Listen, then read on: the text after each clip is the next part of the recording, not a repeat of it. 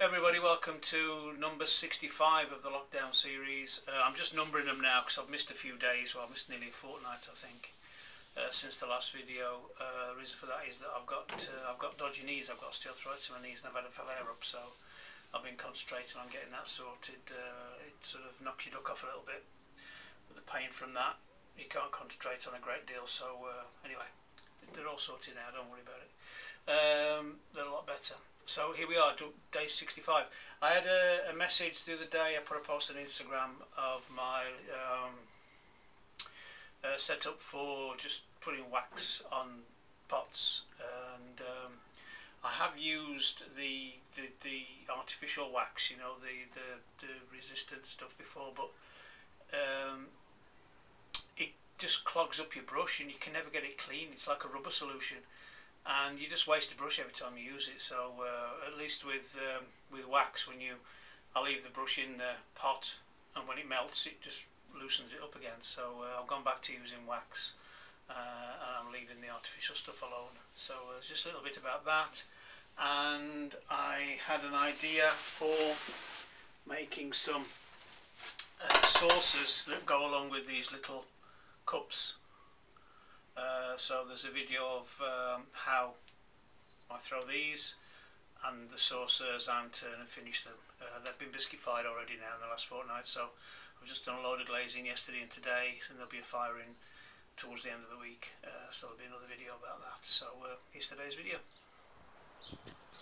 Right, here's the setup for the waxing foot rings that I mentioned earlier. This is an old camping stove. It's got a gas bottle in there, so we just have to light it up. So that's it lit. It's just a question of melting the wax. The wax has got a wax candle, just any old wax candle, and some white spirits in it just to make it thin. Right, that's the wax melted now. So always remember to turn it off. I once left it on and it caught fire. It sort of self-combusted. That was fun. Good job I was outside. Right. It's just a question of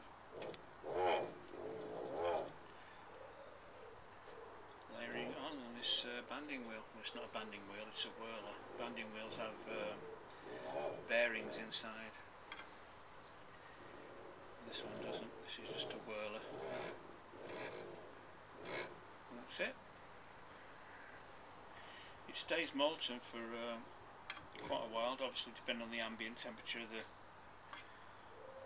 surroundings, but I do it outside because the fumes of this are pretty bad indoors.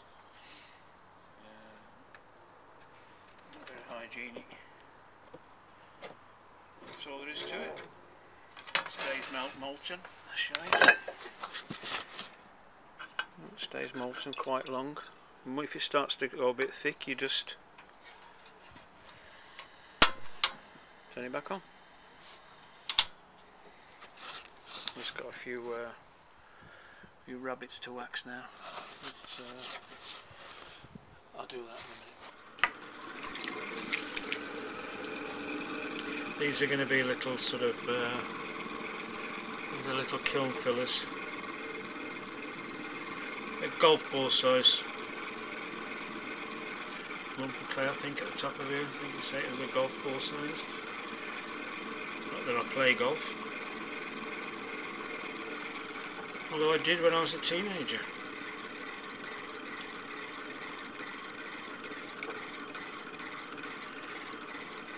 There was a local golf course where I lived, and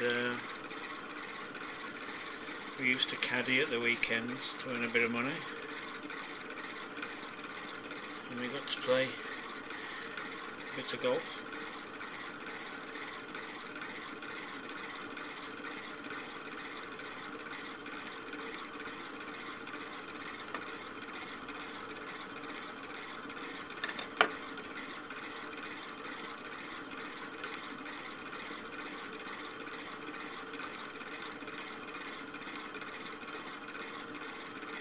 So that's the cup part of these little sets.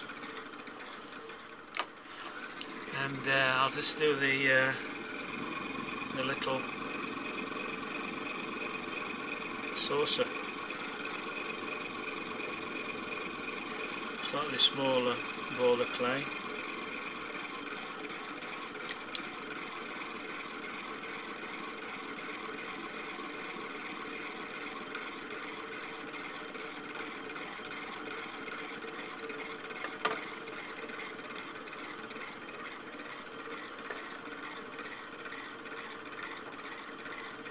I'm not going to put the little foot ring in here where it fits until I turn the base and turn the foot ring on the little cups. I'm going to just hint at it there, but I will turn it later.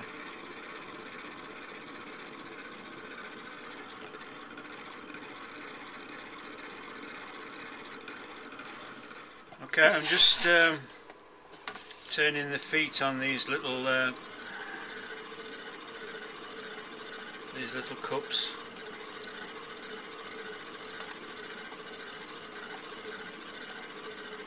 I'm still a bit soft, but we'll manage.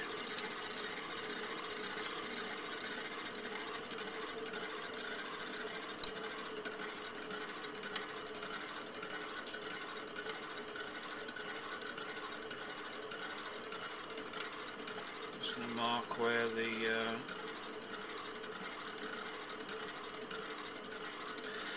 outside of the foot ring is, because obviously they've got to fit inside a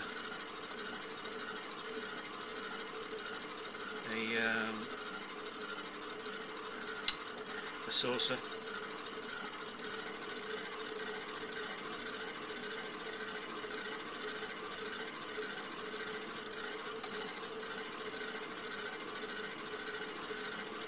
I normally would do all of these together, so I don't have to keep adjusting the gauges, but the calipers. But as I'm doing this for the camera, I'll just do this one, and then I'll show you this, how I do the saucers.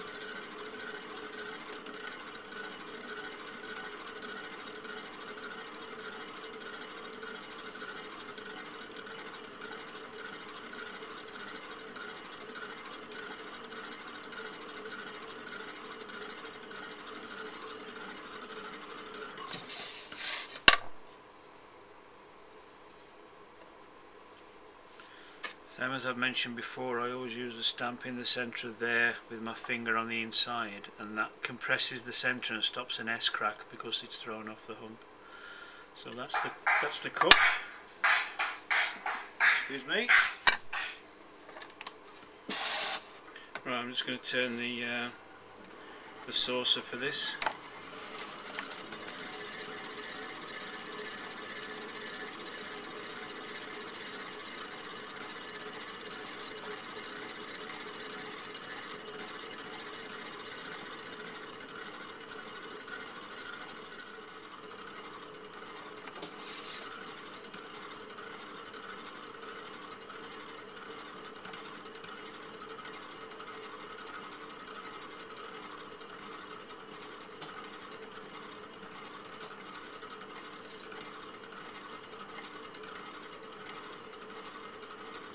So what I've done is I've done it sort of as an invisible foot ring on here.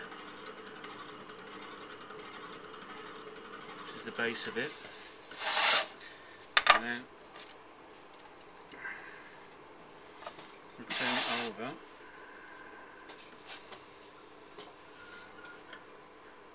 And this pot's going to sit there, so I just need to take a measurement.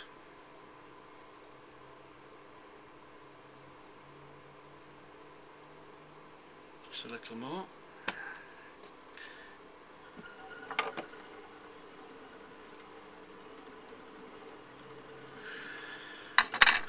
It's just a question of taking a tiny bit out.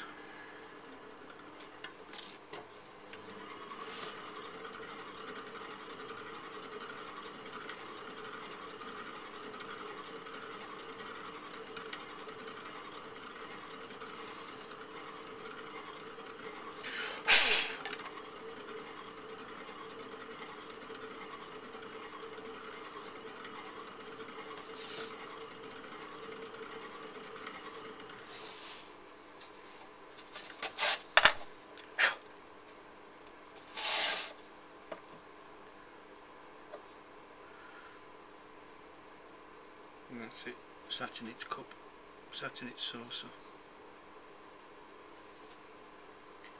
Another 18 of those to do. Okay, that's today's video. I hope that was enjoyable and answered a few questions for people. I'm not sure if I'll make one tomorrow, but when I come up with something useful to say, I'll be back. Okay, see you next time.